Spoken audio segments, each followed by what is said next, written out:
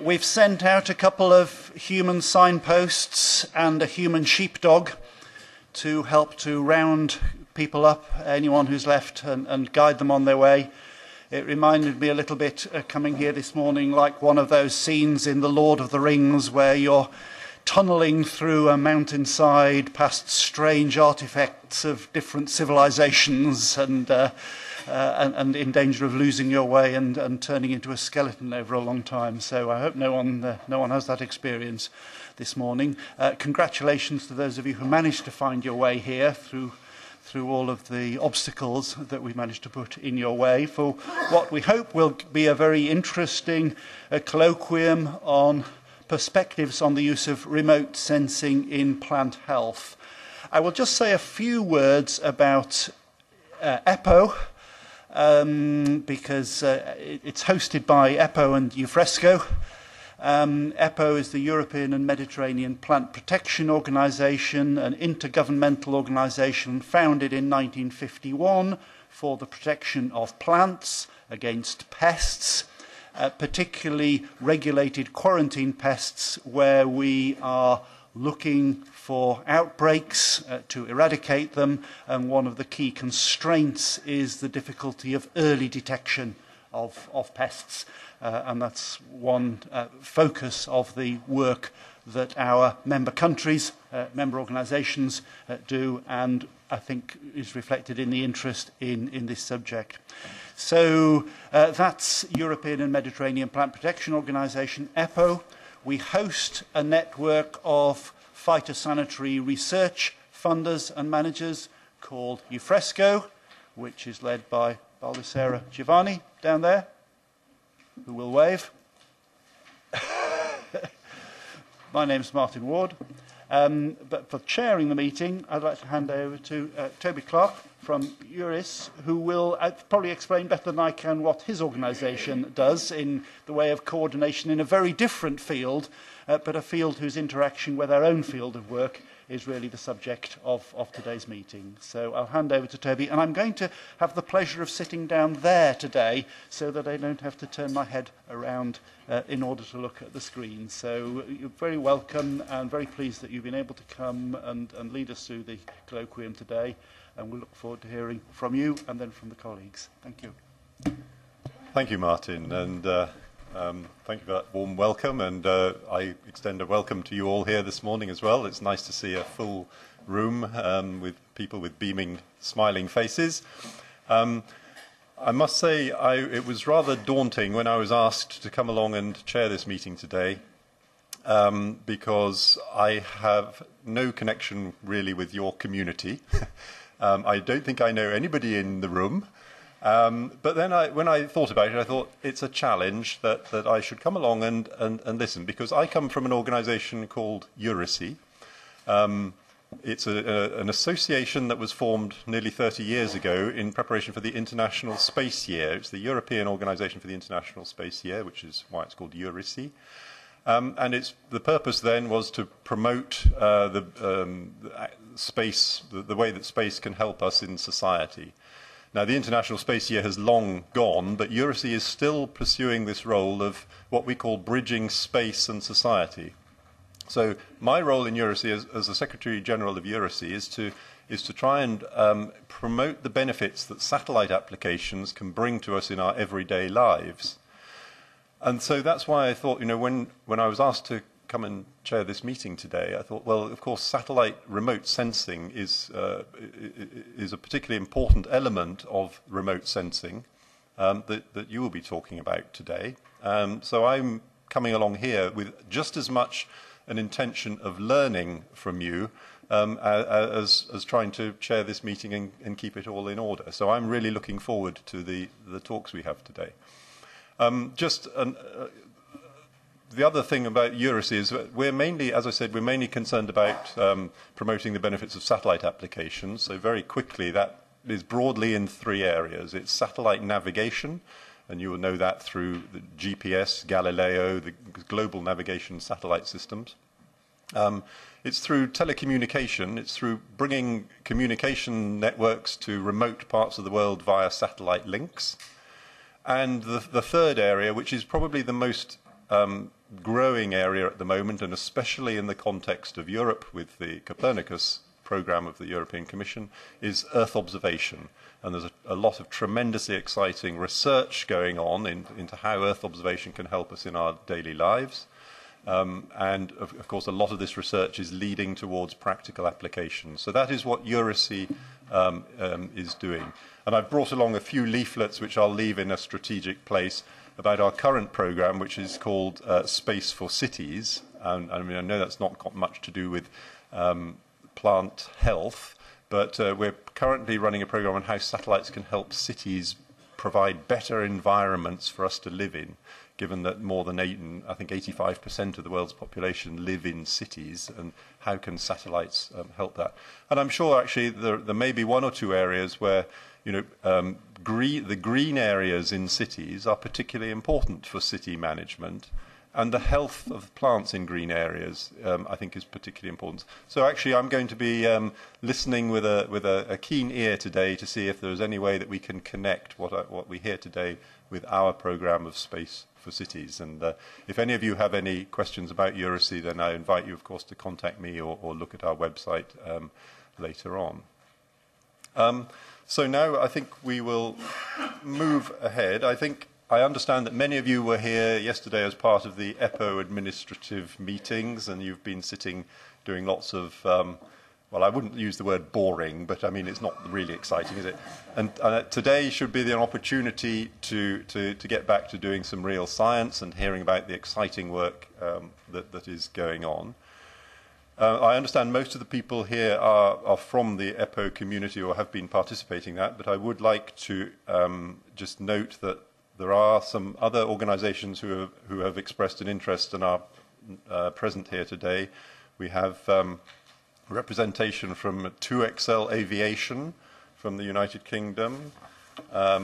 We have the representation from the European Commission, the Biotechnology and Biological Sciences Research Council in the UK,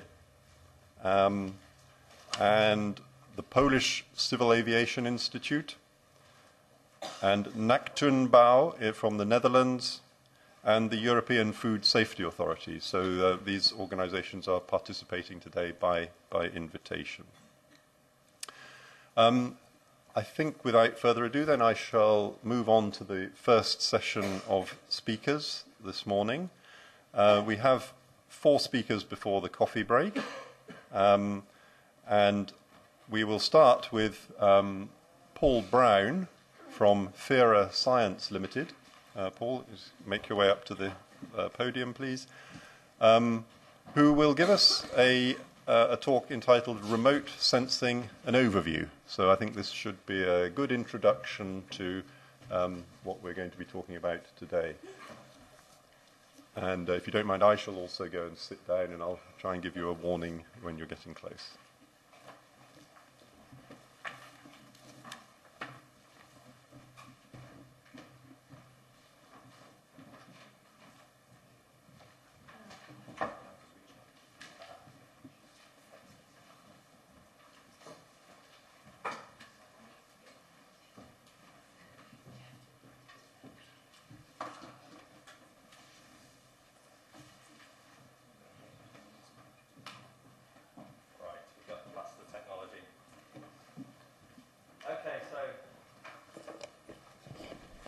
Can everyone hear me all right? Quite like just booming across the room. So I've been given the task to give you an overview of what remote sensing actually is. It's always quite hard as a remote sensor to be given that task, but we'll see how we get on. So I'm Paul Brown. I'm a GI remote sensing scientist from Fera Science Limited in the UK. Just give you a wee bit of background about Fera Science Limited. We're based up in York in the UK. We are a joint venture between Capita, a private company, and the UK Government Department for the Food, Environment and Rural Affairs. And that's our location, just outside about 7 miles north of York. And we have quite a high remit of doing research in the plant health area, of which remote sensing is one of those areas. So let's move into what is remote sensing. So when I was asked to do this presentation, I obviously Googled it, like a lot of you probably have done before this. But a nice term is remote sensing is the acquisition of information about an object, area, or phenomenon without physical contact. Technically, we're all remote sensing now, and our sensors are the eyes, and you're all remote sensing me. But when you Google remote sensing, you come up with these quite nice diagrams, and there's two general areas of remote sensing. So there's a passive system and an active system. So this is remote sensing using a passive sensor system. So in this system, the sun is our source of electromagnetic energy, and we're detecting the reflected radiation of objects in the Earth's surface. And in this case, the sensor is a satellite system. So it's detecting that radiation and then beaming that data back down to the ground station. In an active system, the other system of remote sensing, the sensor is also the source of the electromagnetic radiation. So it sends out a beam of sort of radar data, for example, and then detects that backscatter and builds up an image using that backscatter. And then again, beams it back to the ground station or downloads the data. So they are two general systems of remote sensing.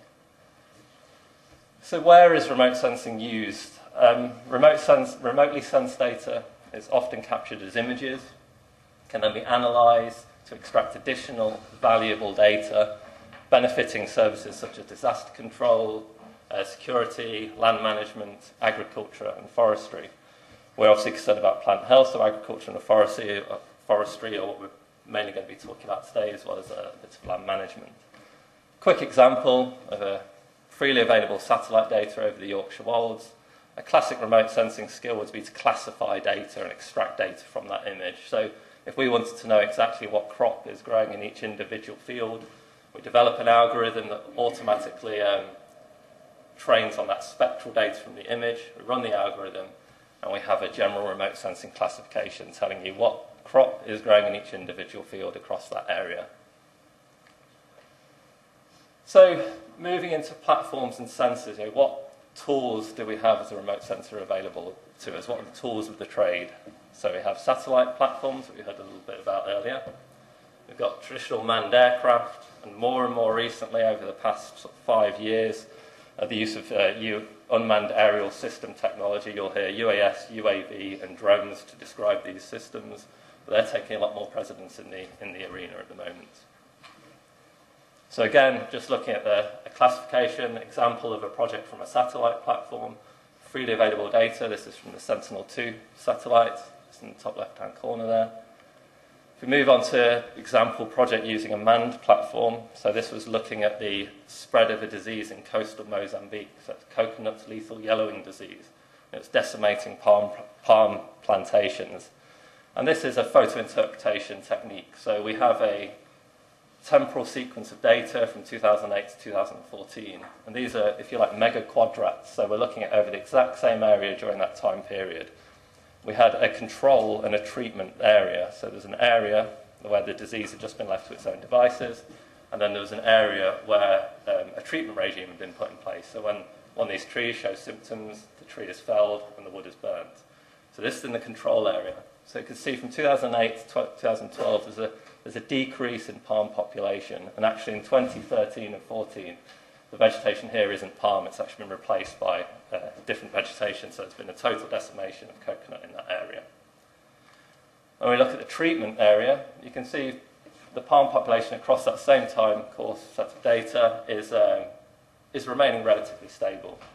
We can then quantify that. Red is the treated, green is the controlled, and you can see the treatment regime is having a positive effect. The population is remaining relatively stable, whereas in the control area it's decreasing. So the treatment regime is having a positive effect on decreasing the effect of this particular disease.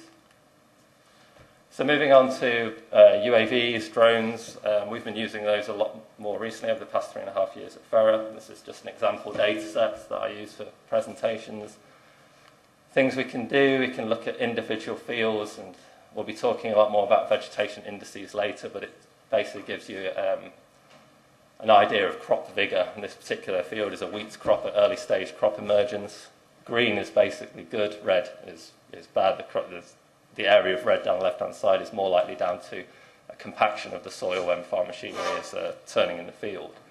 But we've also got an area of stress here, so we could probably infer that there's an entrance here where machinery is going in and out.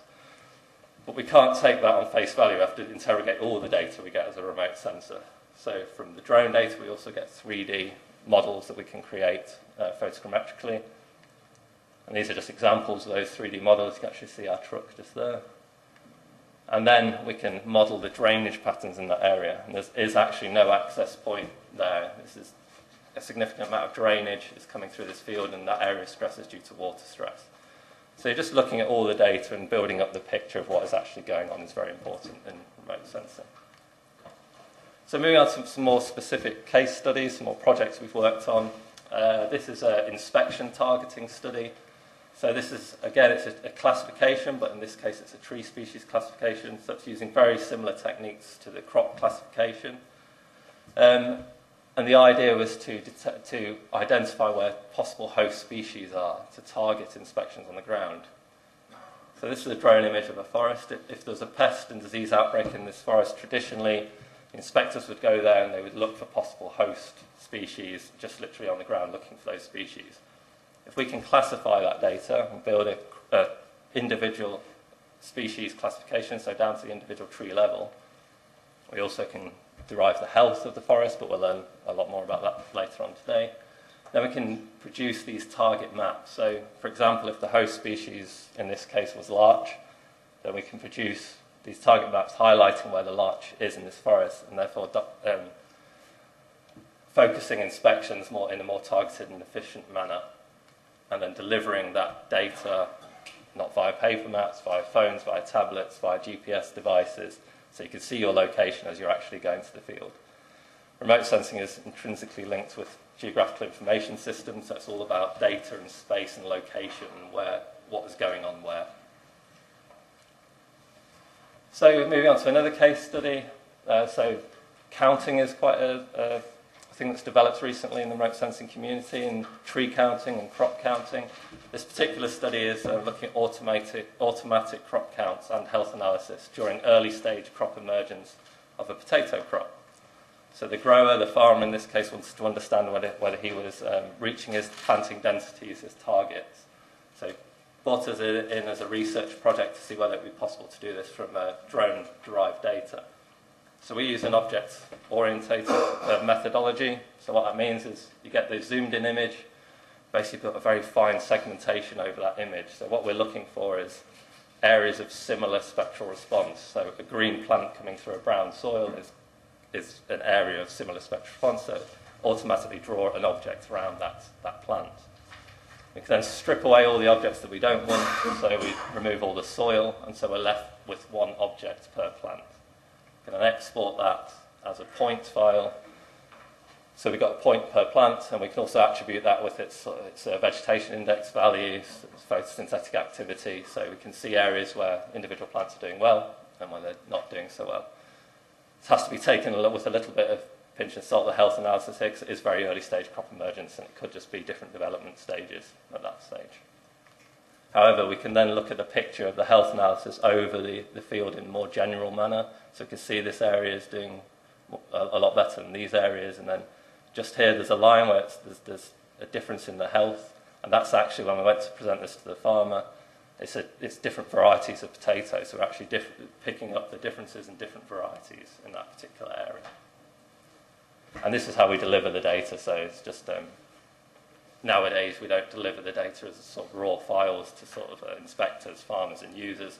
It's delivered as a URL, a web application that allows the user to interrogate that data in a very limited training, sort of 5-10 minutes training. The farmer is able to use this data himself without the remote sensing GIS knowledge and without the expensive software that goes with it. So I speak a lot about drone data, but obviously we're going to be speaking about satellite data, and this Copernicus program in Europe, the Sentinel series of satellites, is extremely important.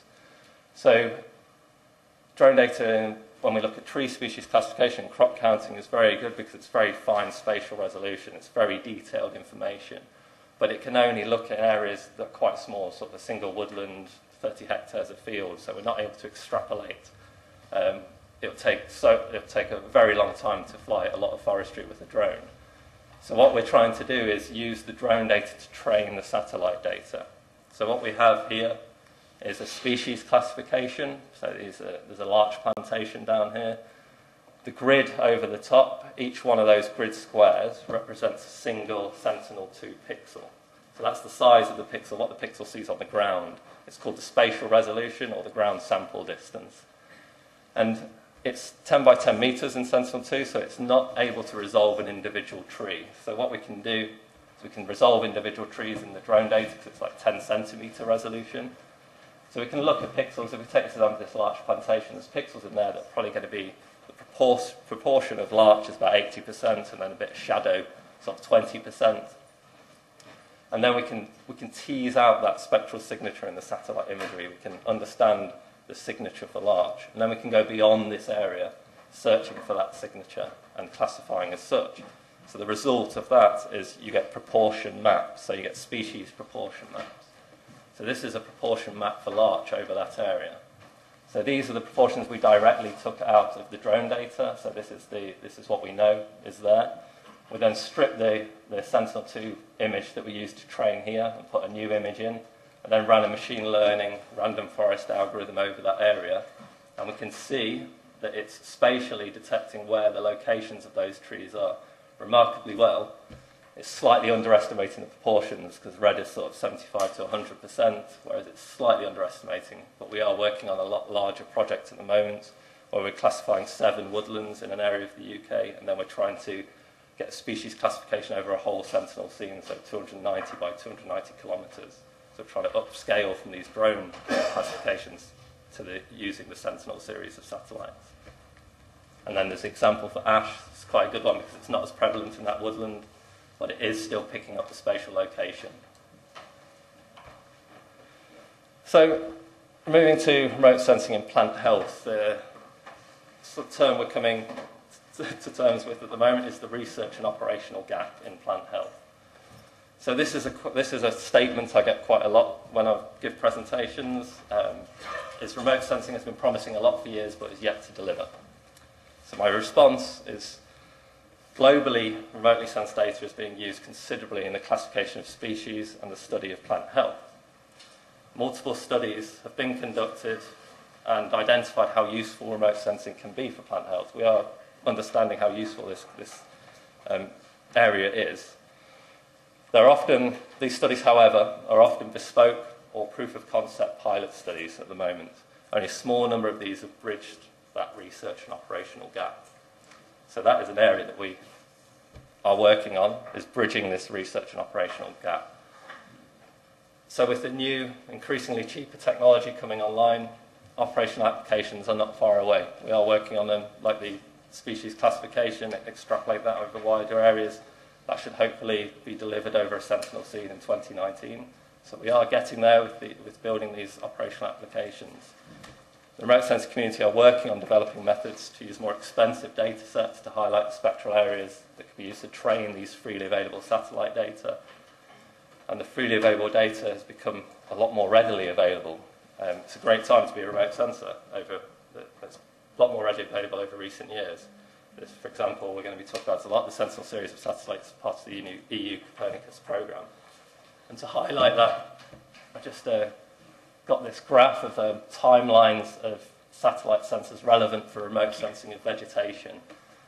So here we go from 1970 all the way to 2025, and we can see the Landsat series, the US missions of satellites online in this area, but then you hit the year 2000, there's suddenly an influx of a lot more systems available. These up here tend to be more commercial satellites, so it's quite expensive data. These, you can here see the Sentinel satellites, the Landsat, this is freely available data. So we are entering an era, and in the future, coming 2015 onwards, we're entering an era of a lot more data availability for these applications. So yeah, the era of plant health remote sensing is what we're getting into, and as I think it's a golden era, and it's a great time to be a remote sensor in this industry. So we have new technology, we have a lot more data available to us. Processing power is getting stronger and stronger. It still is an area that I think needs to keep a bit more pace with the data volumes, is trying to process that data. There's analysis algorithms, there's multiple analysis algorithms being developed, and obviously machine learning techniques like the random forest classifiers are being developed across the remote sensing community in plant health. I'll just finish on an image of us using a drone for these species classification, carrying a hyperspectral camera, and I think this depicts collaboration is key in this area, because as myself actually taking this picture, colleagues from Ferroscience Limited, colleagues from Rouse Space in the UK, and colleagues from Newcastle University, flying a Ferro drone with a Rouse Space camera. So it's all about collaboration in this arena so we can achieve what we want to achieve. So to end on, I really hope you enjoy the day, and we hear a lot of interesting stuff about remote sensing and plant health. Thank you very much.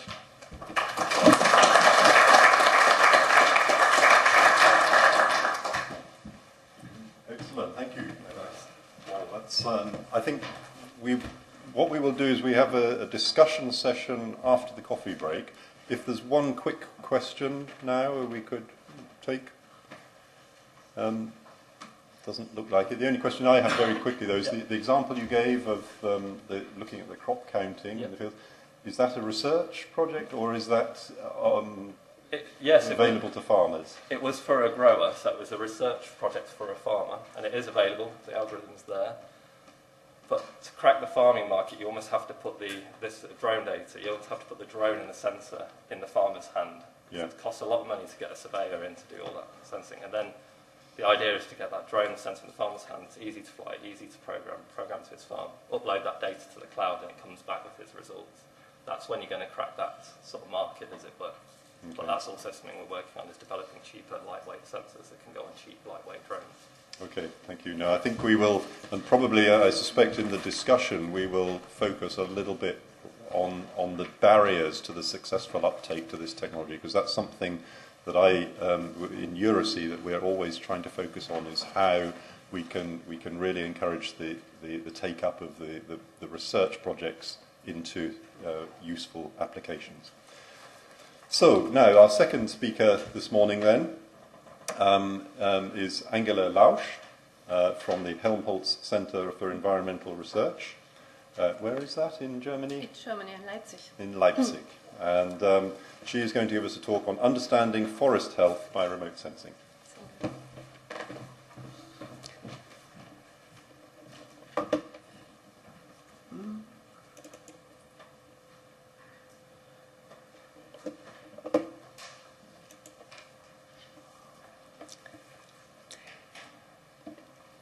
Thank you very much. I will speak about understanding forest health by remote sensing. And I will give this presentation as a biologist to show you how the pattern in process interaction or the stress, or how remote sensing can measure stress in deep. We have different platforms. We talk about spacebound up to UAV. And I wrote many papers about that as a biologist, how we can understand the processes or see the processes and traits, and I will give you some impression of that. When we speak about forest health, and we know that we have different systems, that we have to integrate this health system on different levels of biotic organization. This starts from gene up to landscape, and here I have an overview of what we have to integrate in our analysis. We have not only to integrate the landscape level, we have to start from the gene up to the landscape level, and we have to understand the phylodiversity or the phylogenetic stress of a plant, the taxonomic stress or changes of them, the structural changes in stress, and also the functional stress of the vegetation. So that it's really a huge amount of indicators what we have to collect, and so we have to think about how remote sensing can help us in this process. Here you have this an overview a little bit in deeper, that how we can measure stress by remote sensing approach. It's a little bit difficult, this image, but you have to see, you see that when you measure stress in vegetation, then we have different approaches how we can measure this, and important is that we have a trade approach, and this is what I will go in deeper to explain how can help the trade approach to understand process and pattern interaction for remote sensing.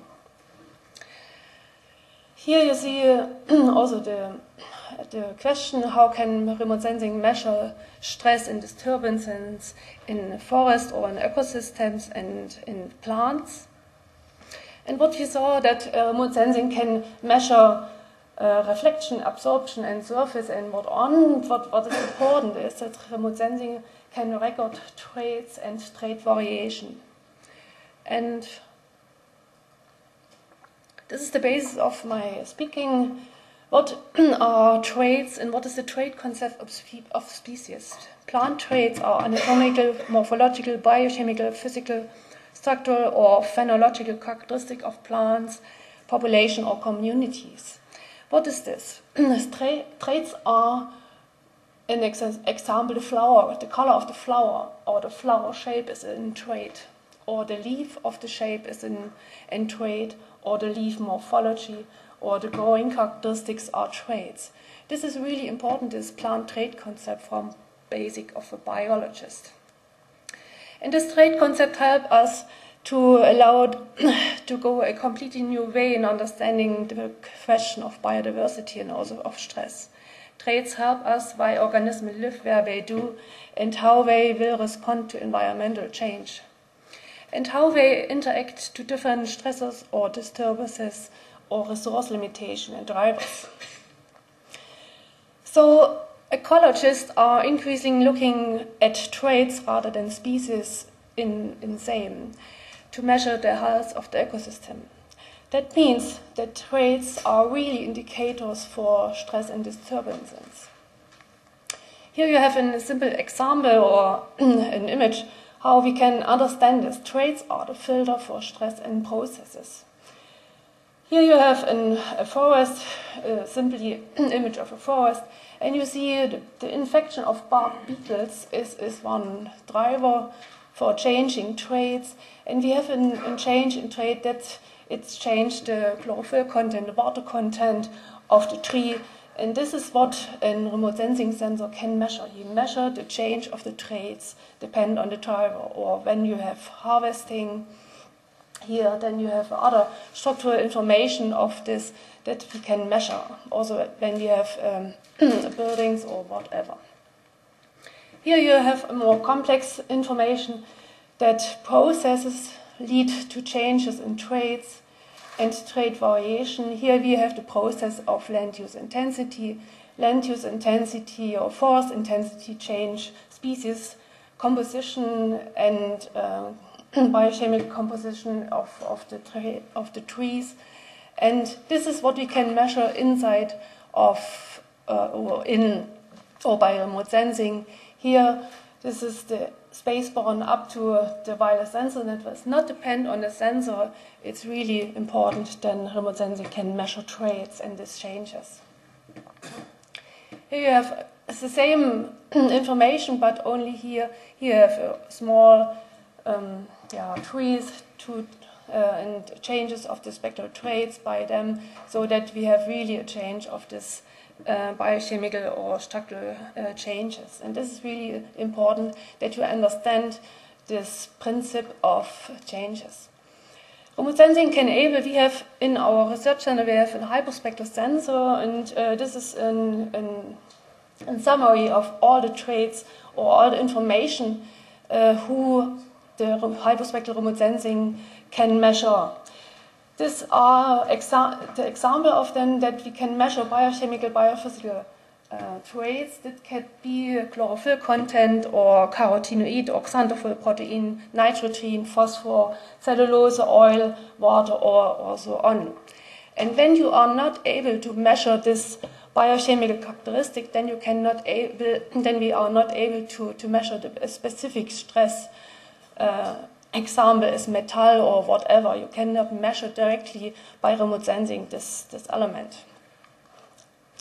When we look on this completely interaction of the diversity or of the stress indicators, here some examples that we are able more and more to analyze with remote sensing phylogenetic stress in plants or in forest or in vegetation.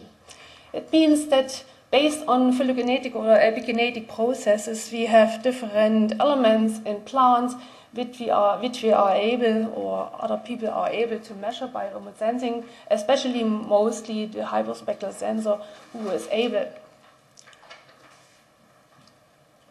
Here's an important example from Greg Asner. He's really important in this field of research, and he showed us that we can really measure elements based on the genetic information of the plants, and we can create forest functional diversity or analyze the changes of the genetic information by epigenetic processes and stress and disturbances. Here, the next example is that we can measure really easy, or we can measure taxonomic stress or disturbances, or we can make classification of tree species. And this is the basis why we can measure or distinct trees. Here we have different traits, or we can distinct species when their traits are different. The traits are different when we have different leaf shapes or flower shapes or colors. And when we have different biochemical traits, then we are able to measure that. So that remote sensing can measure really taxonomic traits. Here also an example of that we can classify different species by remote sensing. This classification is really depend on the traits of this species and depend on the sensor which we used. And another example that we can measure not only plant species itself, also communities and so on. And this is the same basic that when the community is different in traits, then we can measure this by remote sensing. The next example is how we can measure structural or functional diversity. Here is a really easy process that we have the process of a fire here that change traits, that we have really traits. And so here trait variation means that we have in changing in water content or chlorophyll content or structural changes, so that we can measure really this healthy or this disturbed tree by remote sensing. There exist a lot of examples of that for fire estimation by remote sensing, by Lanza, TM, Sentinel, and so on, and also from local to global, because we have a huge amount of remote sensing information that we are really able to really fast detect fire estimation of fire in the ground or in the forest. The next example is that we can really, or remote sensing can good measure long-term deforestation or fragmentation. This is really a good application also in global scale, that we are able or that sensors or we are able to monitor this information, give this for politics to do something. What is with the structural information that we are able not only in 2D to measure information? That's an example of forest in Australia with LiDAR scanning, that we have really the information of 3D forest. And when we go a little bit deeper, in coupling data together, here's an example from Michael Chapman from Zurich. He is really famous also in these topics. When we coupling laser scanning data and terrestrial laser scanning, we got more and more information of this configuration of a tree or a forest. An example for disturbances by bark beetle or beetle infection is the same thing, that we have spectral traits of the forest and we have it process bark beetle infection and change traits, so that we can measure that. And this is the same situation that we have really the possibility by hyperspectral remote sensing data or Sentinel-2 data really fast or also to monitor this infection and give an overview letztendlich how we able to do this. There exists a lot of examples in references or in literature to do this and to integrate this in your monitoring process for forest. We are really able also to measure functional diversity or the modification of plant species composition by land use intensity or forest intensity. We know that forest intensity changed the composition of the plant species so that we are able to analyze the changes of the composition of the species itself. And this helps us to have a better look on here you see that the changes of the species to other strategy types, plant strategy types, who are depend on the stress or on the effect on our landscape. And this is what we can, the effect of this drivers we can measure really. Here you have an example for functional diversity, how we can measure this by remote sensing.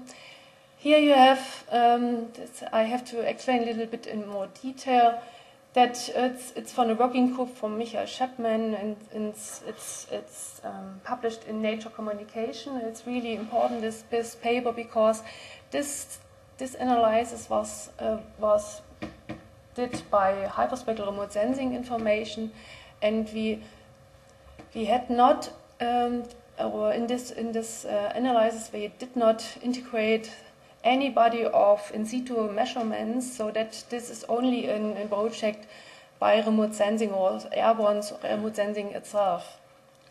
You integrate in this index or to measure diversity or functional diversity to integrate more morphological forest traits. Here, plant area index or canopy high or high diversity, and additional also physiological forest traits, border thickness, carotenoids or chlorophyll contents.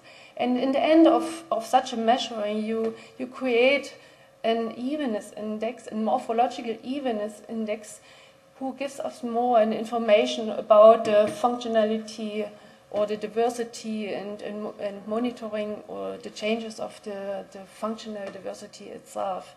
And this is really only one example of the good examples who we are able to we can measure photosynthetic activity, chlorophyll content, and whatever, or a lot of them. One example can be that we have the measuring or above ground carbon density for a region. There are integrated a lot of indicators who are summarized in the end of this final indicators to say or to find information about the functional diversity and the stress and the disturbances of that diversity. And in my last 1 year ago, I started to think, okay, we have now a huge of data, a huge of sensor and whatever, and we have a lot of information. And what is required to build really a good network in understanding health and so on? And I was thinking about what is the data science approach, or how can help us the data science approach in understanding that. Here you have the overview of a lot or some indicators from health. For the forest health, what we have to integrate. These are the vegetation indicators, also the flora and fauna indicator. But we have to also to integrate a lot of abiotic indicators from soil, from water, from the air, from really the abiotic indicators, and all the processes which we have to focus on.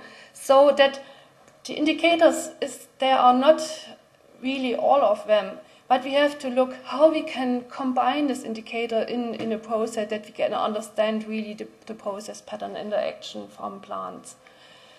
And when we see this process, or that we know that traits exist on all levels of scale, we can start with information from the individuum, that we have chlorophyll content, can measure it from the ground, up to the plot, to the local, up to the global.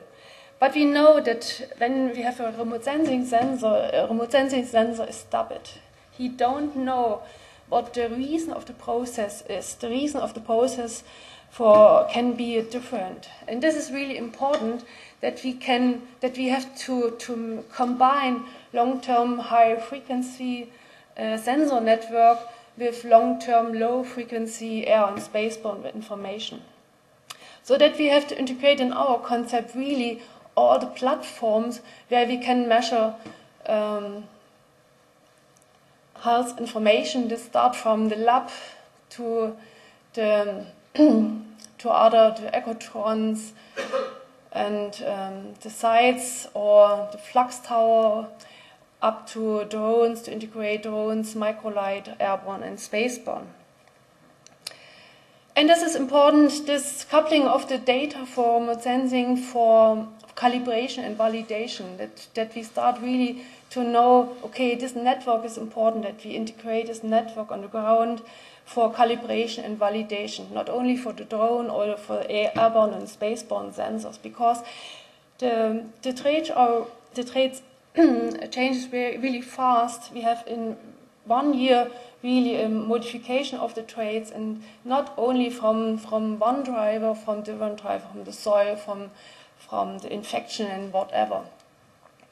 What is important, that we start also in thinking in forest or in biodiversity and in health, that we start to standardize monitoring approaches. Here you have an overview of the network here, starting with the essential climate variables, that they say, okay, which indicators are really important to measure. Or for the biodiversity, where I integrate in this community, which indicators are really important and to measure over time. Only one question to data science. What is important for the future, what we have or what we're working on, is that we have now to find a way to couple not only the big data, we have to couple the complex data, the different type of data what we are working on. Or with the semantic web helps us, semantic web, the linked open data approach, to couple really data. And this is what we thinking about it. What is also next step, what we have to think about, is that we have to think about how we take our data fair. The fair principle means that the data are findable, accessible, interoperable, and reusable. Oh, it's not easy.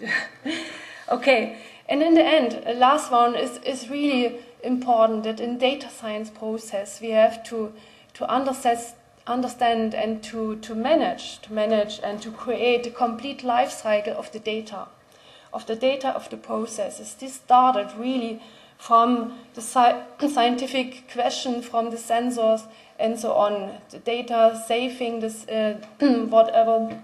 It's really a big process, and you have to integrate the data science process to couple, or do you have to couple this with really the networks of information. And this is here a really good starting point for ENVI Plus. ENVI Plus is an organization, or not an organization, it's a project where the people are able to get a connection to the networks of environmental information, ICOS and so on.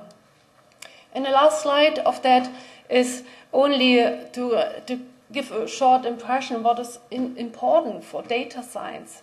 data science, we have to find good indicators who describe really stress and disturbances. It's really important. The process of digitalization is important, and it's also going on. That means that we have big data, complex data, that we know that we can only quantify, or we have to use Science Cloud. We have to use platforms where we can manage big data and analyze this. We have to find standardization processes. We have to manage metadata. We have to go with fairness or the fair data approach. And we have to look that we find essential variables for our topic. Semantification is important for linked open data, for the coupling of the data. We have to integrate machine learning, cloud computing, Hadoop, Google Engine, and so on.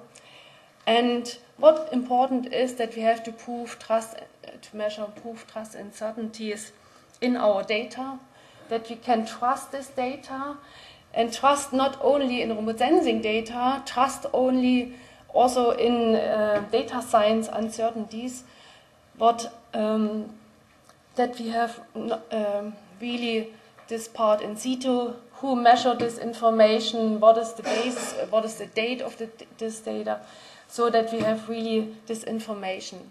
And in the end, for stakeholder and data manager, it's important that we give them easy software and easy platform to give or to make a decision.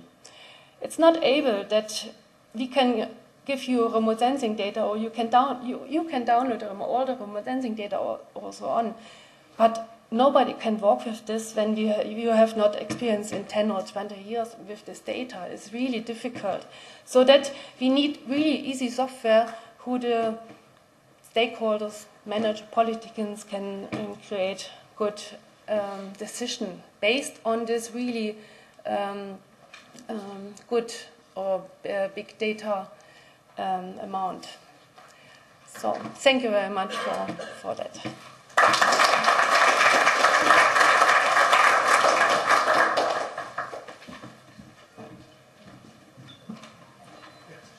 Well, thank you, Angela. That was really interesting presentation, and I think it actually confirms a lot of my experience in working in Euracy, that one of the biggest barriers to the real uptake of all of this research into operational use is the sort of easy accessibility of data and the way that data is presented so that it's understandable and usable by the people to whom it really matters. And I think that's something, again, that I would like to sort of park a little bit for the moment, and we'll return to that question during the discussion. So we'll move on to our third talk now for this morning. So the next speaker is Peter Beck from the Joint Research Centre. Where is that based? In 6 different places. Oh, okay. I'm in northern Italy. You're in Italy then. And the title of your talk is, no, you might want to bring up your slide. The title of your talk is Early Detection of Diseases in Forests and Agricultural Crops Using Advanced Aircraft-Based Imaging, Principles and Case Studies. Thank you. Right. I shortened my title a bit, but the concept stays close. So I work at the Joint Research Centre. We're the in-house science service of the European Commission, and we do policy-relevant research. I'll draw on collaboration with many different fellow researchers in Italy, Spain, in the UK, in Germany. We've received funding from the Horizon 2020 X Factors project on Xylella fastidiosa, which I'll talk a bit about, and from DG Sante, our colleagues dealing with plant health, among other things. This is an olive tree showing the early signs of infection by Xylella, and I recognize also in the opening text of this symposium the needle in the haystack scenario of finding these trees early is critical to staying ahead of plant health, plant disease epidemics. Even trickier is finding these trees when they are infected, but do not show any visual symptoms yet. And in my talk, I'll go in that direction, make the distinction between detecting visual symptoms and this holy grail for remote sensing for plant health, detecting not yet to the human eye visible symptoms through remote sensing. And I'll refer to that language of plant traits to frame that. That also Angela used. And for that needle in the haystack scenario, the question of remote sensing comes up often. The effort to survey is massive. When we're surveying for non-visual symptoms, it means we rely even more on laboratory analysis, which explodes the effort even more. You know this all much better than I do, because it's not my field. But then the question becomes, can remote sensing, and I'll call it here computer-aided image analysis, help in that work? I will tell you already my last take-home message, and that is remote sensing won't replace these other tools. It won't replace underground surveys. It won't replace laboratory analyses. I would argue it can help make it a lot more efficient, cost-efficient, and targeted. When we think remote sensing, when we say remote sensing, many people think of satellites, and indeed they provide an increasing amount of information orbiting Earth. They need to be shot up by rockets. But, as you've been told before, the range of platforms is expanding. Anything between things carried on a satellite to sensors that you can launch in your backyard. Here, actually, the major limitation is aviation law. It's not necessarily the technology. It's, are you allowed to fly an unmanned vehicle? Are we sure we can do this safely? Aviation law is working to catch up with that, to also integrate that across Europe. And then there's a big field of application we often forget about in between, which is manned airborne aviation for remote sensing. And that's actually the application that has the longest history of these. In the Copernicus program, it is there. It's a bit sidelined by the big high-profile satellite missions. Also on the sensor side, there's a huge range. So not only on the platform side, a Sentinel satellite might be the size of a small van, which is why it takes a big rocket to get them up there. But we now have, so this is a cartoon of a multispectral imager. So you see not just a red, a green, and a blue image like a standard photograph, but you'll see all these different shapes of red, all these different shades of green will be measured, and so forth. So you might be measuring not in red, green, blue, but in 16 or so bands. You have a hyperspectral imager here that fits in the palm of your hand, with which you can measure 60, 80 of those bands. And it is those different bands of light that we can relate back to those spectral traits of leaves, of plants. I'll come back to that. So with this huge range of data options, platforms, sensors, active remote sensing, passive remote sensing, come trade-offs. Yeah? And I think that is something to help frame all those different angles of remote sensing. Trade-offs. For particular cases, how large is the area that you are monitoring for a plant disease? And how often do you need an updated observation? You can get satellite images of all of Europe every 5 minutes. That's what they use for weather forecasting. This image from Meteosat 10 takes an image every 10 minutes, but it's not very useful for monitoring a crop or a plant, because the spatial resolution that you get is much too coarse. Those pixels that were shown earlier, they are very big, so you won't see things at the fine scale. It's a trade-off between how often, how big, how detailed. How small are the features you want to analyze? In the needle in the haystack scenario of plant health, I would argue most cases for early detection you want to be able to see individual plants, which you won't see from Meteosat, which you won't see from Sentinel, which you will see from the air and a few privately run satellite sensors. This is an image from aircraft, 7 centimeter resolution. Google Earth doesn't only show you satellite data. When you zoom in, you see these kind of data. From an aircraft, from a manned aircraft, you can see variation within the tree, within the crown, etc. But ultimately, in that trade-off, the question should be, what are you looking for? After all, when we talk about plant stress induced by diseases, pests, or abiotic factors, most of those processes are not visible. We don't see photosynthesis. We don't immediately see water stress in plants. We don't see the exchange of water and carbon dioxide between leaf tissues and the atmosphere. But that's where, when you move into this more advanced types of remote sensing beyond what your regular camera does, you can hone in on those traits and the processes underlying them. Plant physiology, stomata are open to get CO2 among the leaf tissue cells. As they open, plants lose water. Evaporating water causes evaporative cooling, just like when we sweat. If a plant is water stressed, stomata close. That means it's probably absorbing less CO2. It's cooling less by evaporation. And a plant will heat up. You'll get more sensible heat coming out, because ultimately the energy that comes in needs to go somewhere. This process we can see. This is a thermal image tuned to be fit for the range of surface and plant temperatures. And you see over this crop the individual plants, and you can assign and estimate for the individual plants their temperature. And this temperature can be directly related to water stress, particularly on a hot, dry day. So this is an example of how we're linking the type of remote sensing we're doing exactly to the physiological process that we might think is underlying stress. Stress potentially induced by pathogen. The way I like to think of all these applications is in the energy budget of a leaf. So bear with me here. This is a cross-section of a leaf. The energy the plant receives comes from the sun. So this is the incoming radiation. A part of that energy, about a quarter, is dissipated as heat.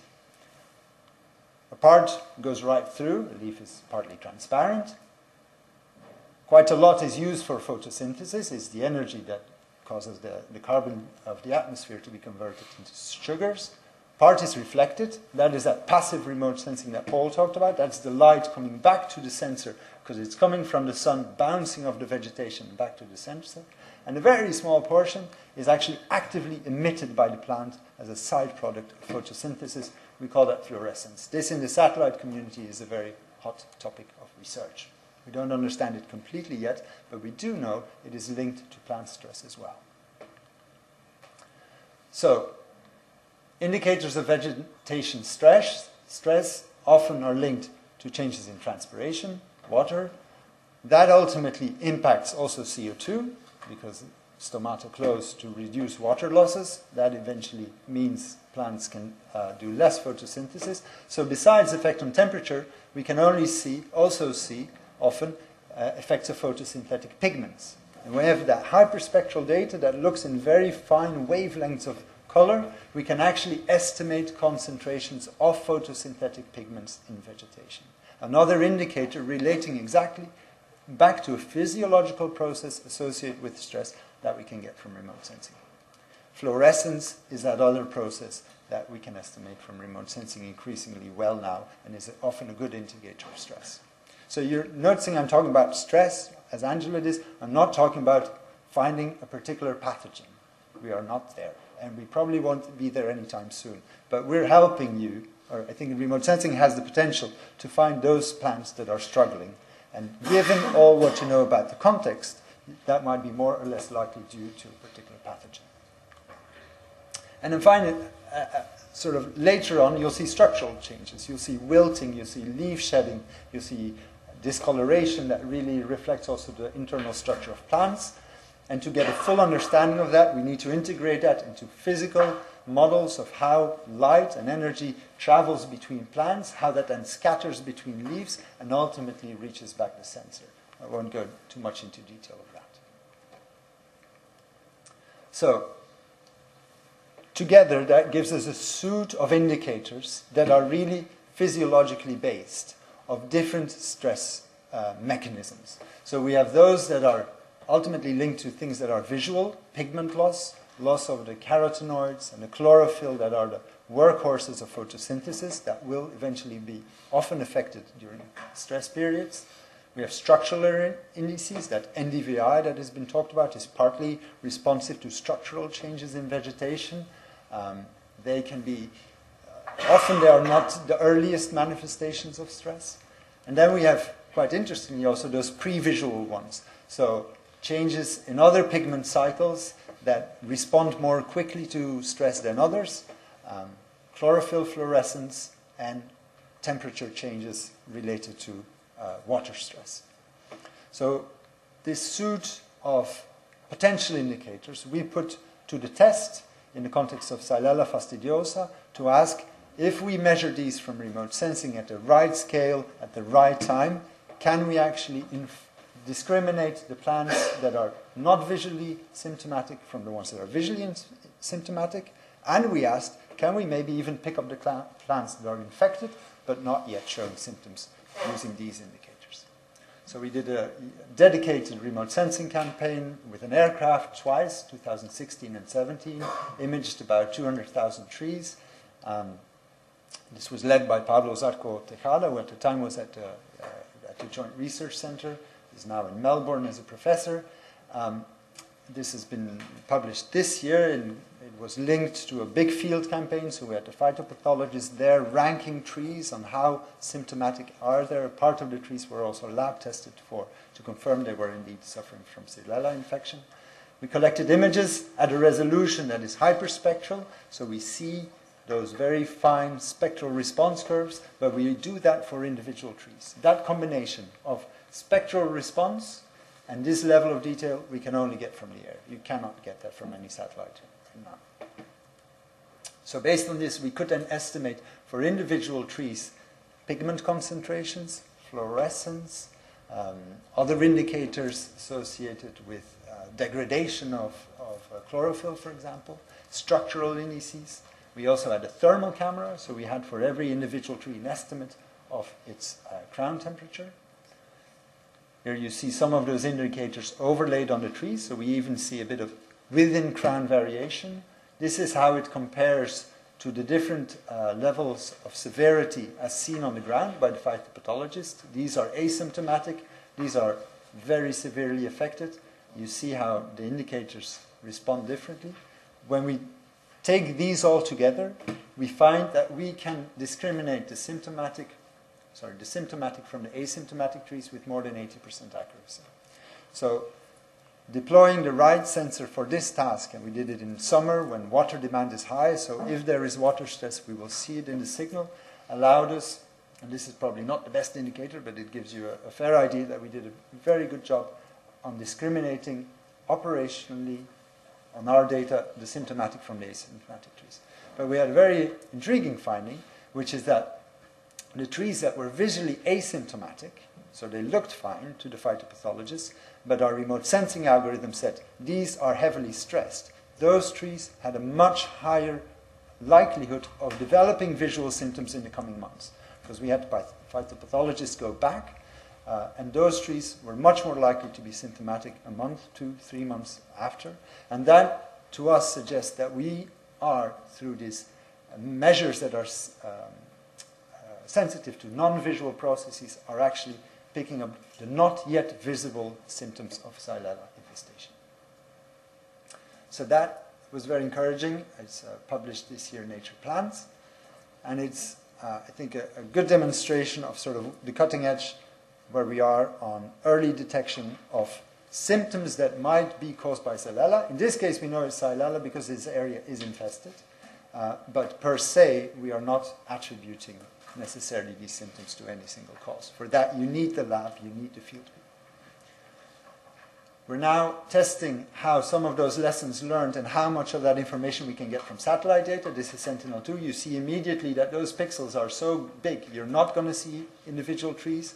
You have a lot of signal here also coming from the understory, which is also changing because people are abandoning fields, there's different phenology. So we're working hard on disentangling that.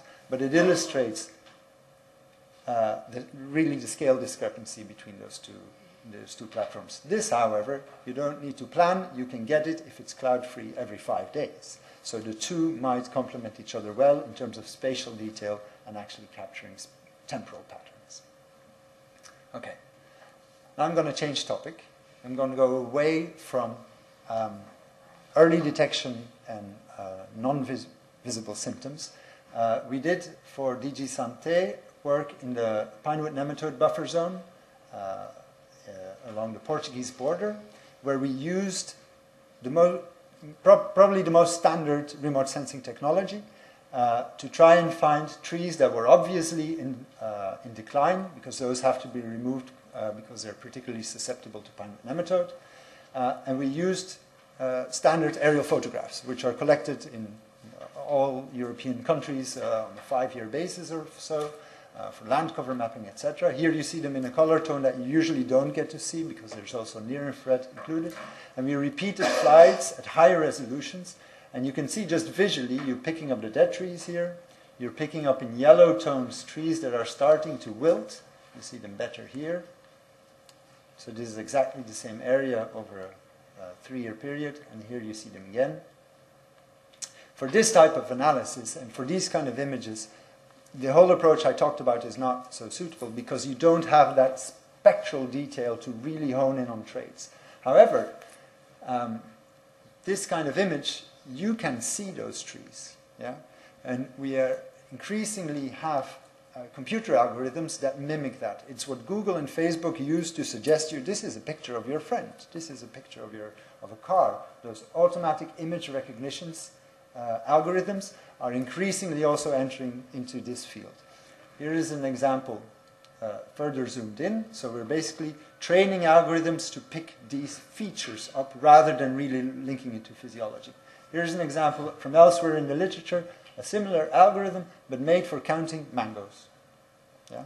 So you see lots of these applications, and I predict you'll see more and more, because these types of algorithms are now in the public domain. And really the biggest effort for these is refining and training. They're not based on physical principles. Well, they are, but not on physiological principles. What they require is lots and lots of training data, which is partly why some of these big tech giants want your pictures to train their algorithms. They want you to tell what's in the picture, and then their algorithms can catch it. I predict this will move forward quite fast, and it will go beyond just detecting fruits. It will go on to detect particular disease symptoms on fruits when they are visible, for example. This is a work also going on at JRC, where they're actually using photographs taken from a car to do crop mapping. Similar techniques, finding out what is here is not based on first principles of physiology. It's based on number crunching with huge computing volumes. If you train enough pictures, they will find that this is maize. So, 4 take-home messages. There's no one-size-fits-all approach for the use of remote sensing to detect disease in crops and forests. Approaches need to be tailored to the disease system, and that understanding is critical if we want to have good results. The range of data platforms and sensors is rapidly expanding. They come with trade-offs. It requires matching processing platforms to handle all that data. For plant applications, there is for now a spectrum of applications ranging from those that are grounded in plant physiology, my Xylella example, which really has the benefit that it also can teach the physiologists and the pathologists. You get feedback, you get an exchange of the information that is gathered. On the other end of the spectrum, you have feature recognition and machine learning algorithm that really number crunch photographs in particular. I think in the future, these might meet each other, which could give very exciting prospects. And then finally, what I said earlier, remote sensing won't replace other diagnostic tools anytime soon, particularly not in plant health, but I believe it holds the potential to make the monitoring more efficient, more cost efficient, if it is wisely deployed as a complement of other inspection and testing methods. Thank you.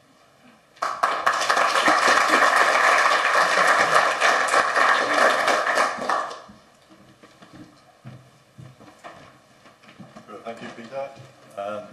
Again, very thought-provoking, interesting discussion. I'm sure that will lead into the discussion that we will have after the coffee break. And then we will move up to the coffee break. We'll finish with our 4th talk this morning from Anna Maria Dongia from CIHEAM. What is that? CIAM. CIAM, also in Italy. The application of remote sensing for the official monitoring of citrus tristeza virus and Xylella fastidiosa.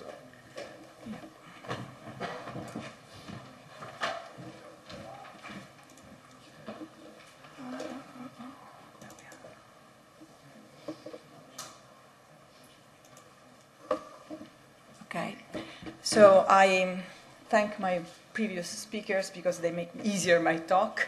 And I was just before to start on my presentation, I want to show you that the Institute is in the south of Italy and is an international organization. And we focus attention also on integrated pest management with education, applied research, international cooperation, networking. And our target is to raise awareness on phytosanitary emergencies in the EU-Med region. So this is our target. But we also play another role, not only international, but also local. We provide technical support to our to the Apulian Regional Plant Protection Service in pest monitoring. And we have done this for several. We are doing because it's an annual monitoring. Of course, the last one, the most fastidious one, is Xylella fastidiosa. But during our more than 30 years of collaboration, of course, we are inspectors. So we feel the problems of inspectors, and so we try to make operational also very easy tools that can facilitate the work of inspectors. So as for remote sensing, we started several approaches since more than 10 years on citrus tristeza virus, and which is the first approach we did because there's a citrus growing area, and of course the citrus infected trees by tristeza may not show really symptoms necessary, and of course this is the clear decline, quick decline, but maybe chlorotic, so you can really do not know if they're infected or not before they have a decline. And so they are of course vector transmitted, so the spread is very fast, and you don't know if it occurs or not. So it was very important to guide the inspections of the survey in a more targeted way. And to early detect the infection in CTV-free areas, I mean, try to inspect sites which were the most suspected, and to eradicate contained virus spread and to analyze partial and temporal distribution of the infection. So in this context, the first approach, which was already also presented, was to use pure isolates of CTV, that of course we have because we are also a quarantine center, and try to analyze it by the spectral point of view, so to distinguish inoculated plant from not inoculated plant in, we say, controlled conditions first. And then we went to the field with the spectroradiometer, and we tried to see, of course, by detecting the trees for the infection first. And so we could discriminate between CTV infected and not infected trees, and try to focus the attention on, on this part of the spectral wavelength. And specific vegetation indices were selected, and on that time JOI-1 and World V2 were the two satellites which were used for correlating ground sensor data set and satellite data set. So an algorithm recognition for CTV was developed, and a synthetic image was developed in order to develop what we say a prediction map. So in this prediction map, in reality, we have some red spots which are indicating the possibility to find in a free area the problem. So where to search first? And of course, our situation is very complicated. We have a very fragmentation of the owners, of the single grove. So we need also to find the single grove where to go for inspection. So we use all these tools in order to, this is the area, the south of Italy. So this is the infected area. This was the area which was considered still free, and it was important for inspectors to investigate soon in order to see if the infection reached the area. So, thanks to the processing by multispectral image, we could, this is the infected area, we could identify new infected foci using the prediction maps. Of course, not all the spots were CTV, but at least we found 2 new foci, and others, of course, were due to other problems, like Fusarium, Phytophthora, mainly Phytophthora. And so, in order to improve the algorithm for recognition, so we did the same approach, but using the 2 agents, always in greenhouse conditions with pure isolates culture. So in order to see if there was a discrimination among the 2 pathogens, and in reality there was. So this is the healthy, this is the Phytophthora, this is the Tristeza. So this could give us the possibility to improve the algorithm and to be more accurate. Of course, again, we are not still in a step, in a phase that we say, oh, this is Tristeza again, but at least we will exclude symptoms, diseases which may have a similar behavior. And always to make easier the work of MPPO, the region, the Apulia MPPO, we thought to also try to set up a tree algorithm in order to quantify the trees that we were going to inspect. And so to organize the work before the survey campaign.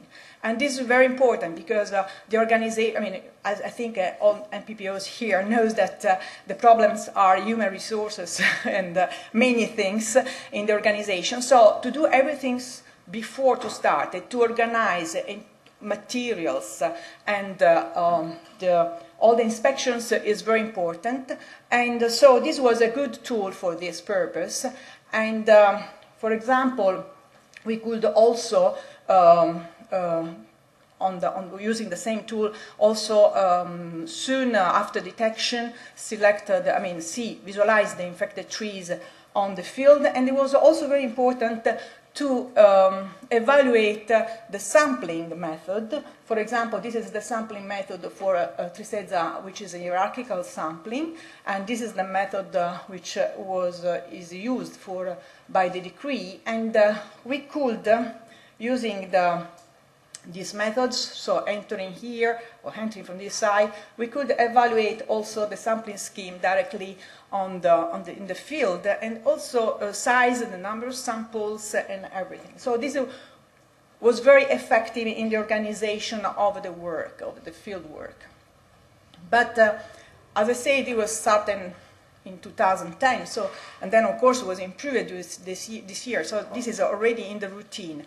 But we had this problem in 2013 of the Xylella fastidiosa, so we had to do something, again, to facilitate the first our work, because we were involved in the inspections again, analysis. So we thought that it was very important to soon use very simple tools.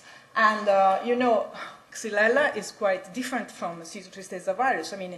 There we were searching for citrus, so it's much more easier to also to have it, because we had also the situation of the citrus groves, so everything was much easier to apply on a large scale. Now, for Xylella, in reality, okay, the primary host is the olive trees in Apulia, but in reality we had so many hosts,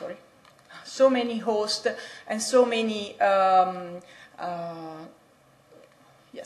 and that was also symptomless in most of the cases, because not all plants were symptomatic. So many problems, but mainly the number of host species. So we had to rely first on olive trees, because that was the main host, and also considering that Apulia there is an homogeneous cover of olive trees, as you see the green here. So it's one pathway for the pathogen.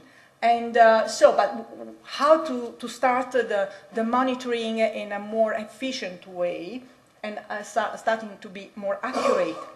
So we were, of course, always relying on remote sensing data, even using RGB image, but we were combining also the IT tools for identify these trees which were suspected using an application for field data acquisition, and we combined also on-site testing. So everything was converging this web software and visualized, which is operational in a spatial map monitoring data of the Apulia region. So this system was a combination again of a different approach together in order to set up something that could be efficient. Now, speaking about the remote sensing, on that time, the only available approach was to see symptoms. And as I say, Olive, his primary host, was showing very nice, clear symptoms, but it was also containing other problems. That's the main difficulties. So we were focusing attention on the photo interpretation keys of different stages of this type of symptoms, leaf scorching on the canopy. And using the photo interpretation of high-resolution aerial images, we selected some photograms, and these photograms were processed in near infrared.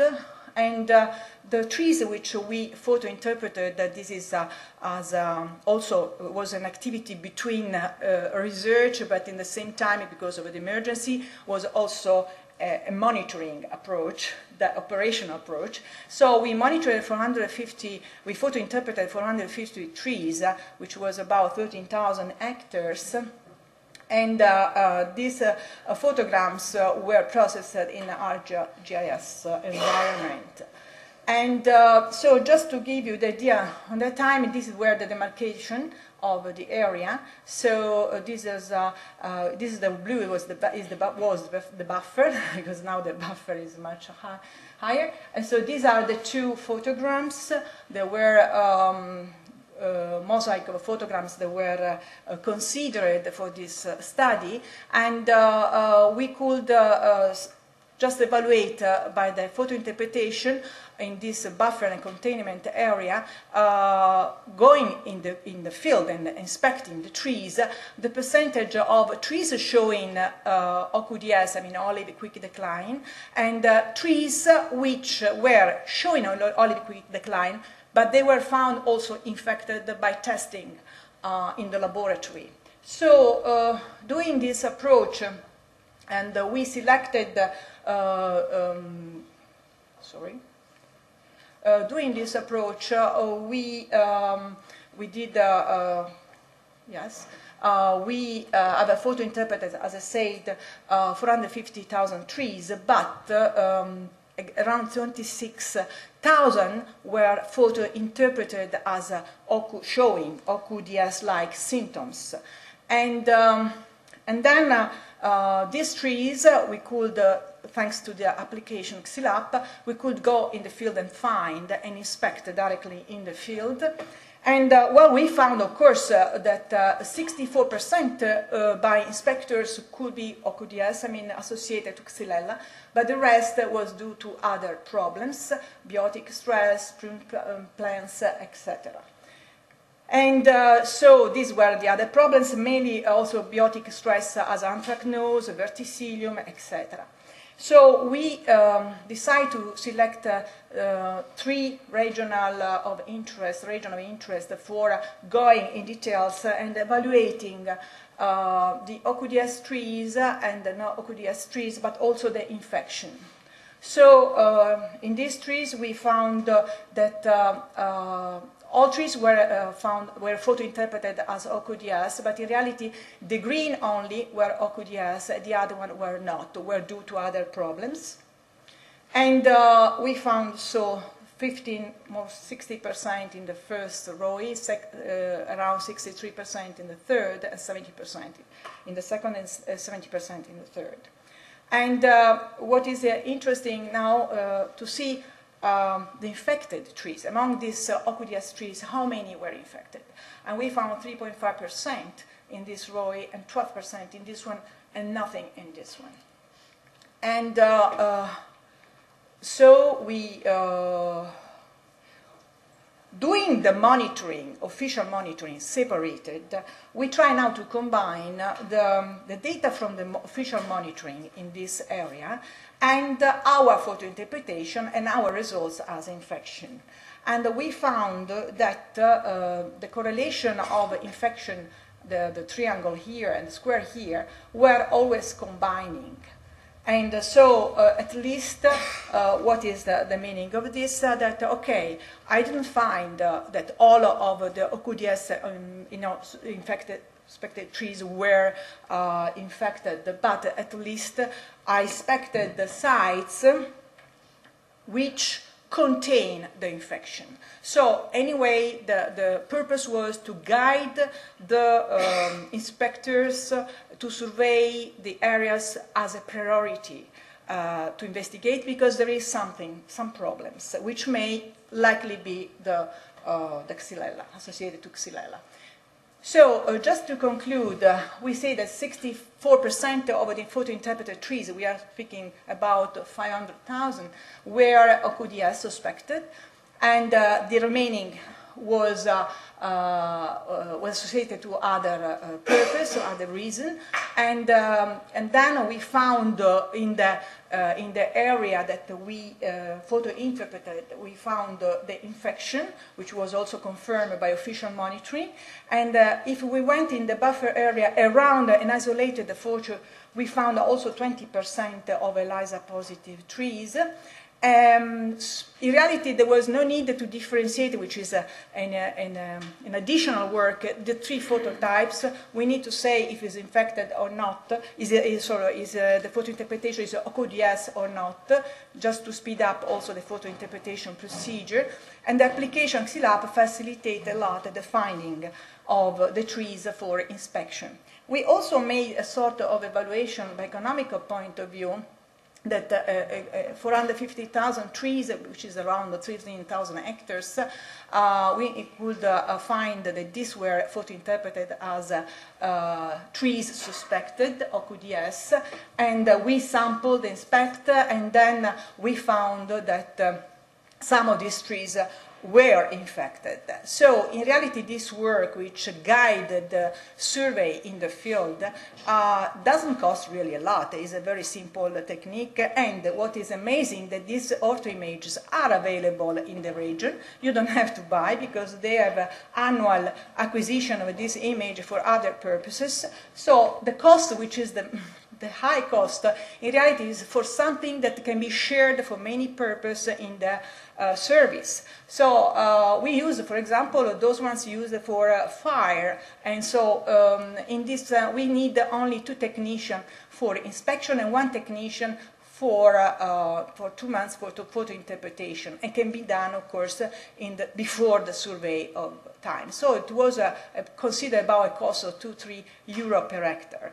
And as I said, this cost could be reduced because of the image cost, which is not only for plant health. And so, as I say, this was the approach for emergency, for provide soon tools.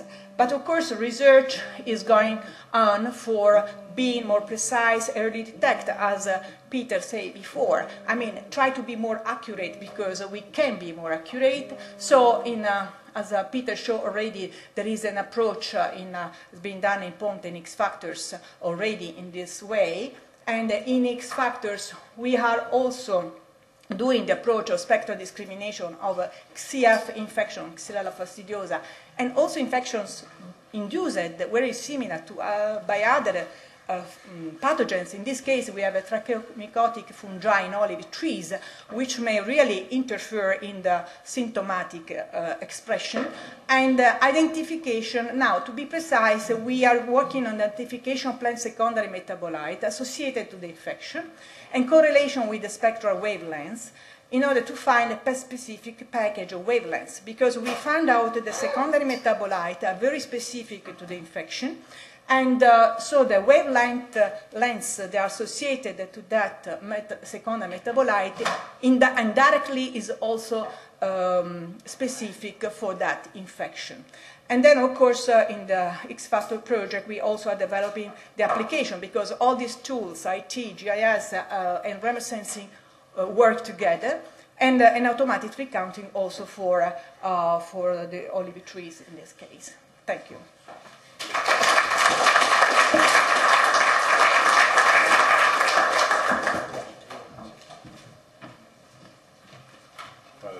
Thank you very much for that. I think that was an excellent talk again. I think we've had a lot of very good talks this morning. I thank all the speakers for their impeccable timing. I think we've done very well this morning. So I think we should break for coffee just now. I will try to bring you back in for 10 past, again, as we've said on the programme. So we have 25 minutes for coffee, and we'll continue with the next talk and then the discussion. The coffee is just outside.